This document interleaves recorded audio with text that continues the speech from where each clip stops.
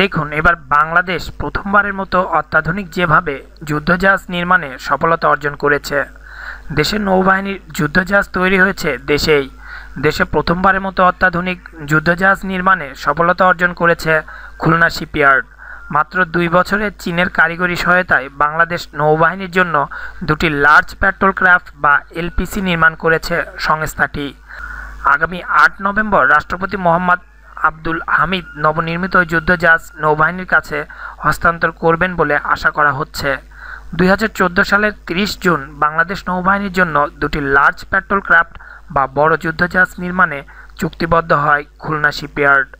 2015 সালের 6 সেপ্টেম্বর জাহাজ নির্মাণ কাজের উদ্বোধন করেন প্রধানমন্ত্রী শেখ হাসিনা। এরপর চীনের যুদ্ধজাহাজ বিশেষজ্ঞদের কারিগরি সহায়তায় মাত্র 2 বছরের প্রচেষ্টায় জাহাজ দুইটির নির্মাণ কাজ শেষ হয়। নবনির্মিত বিএন নিশান ও দুর্গম নামের যুদ্ধজাহাজের প্রতিটির দৈর্ঘ্য 64.2 মিটার ও প্রস্থ 9 মিটার এবং গভীরতা 4 মিটার। সমুদ্রপথে ঘন্টায় 25 নটিক্যাল মাইল চলাচলে ক্ষমতা সম্পন্ন এ জাহাজে স্বয়ংক্রিয় মিসাইল ও অত্যাধুনিক যুদ্ধাস্ত্র সহ একসাথে 70 জন নাবিক থাকতে পারবেন। দেশের জন্য গৌরবময় এই কাজের সাথে সম্পৃক্ত থাকতে পেরে গর্বিত শ্রমিক কর্মচারীরা। 800 কোটি টাকা ব্যয়ে দেশে নির্মিত এ জাহাজ দুটি সংযোজনের মাধ্যমে বাড়বে বাংলাদেশের নৌবাহিনীর সক্ষমতা।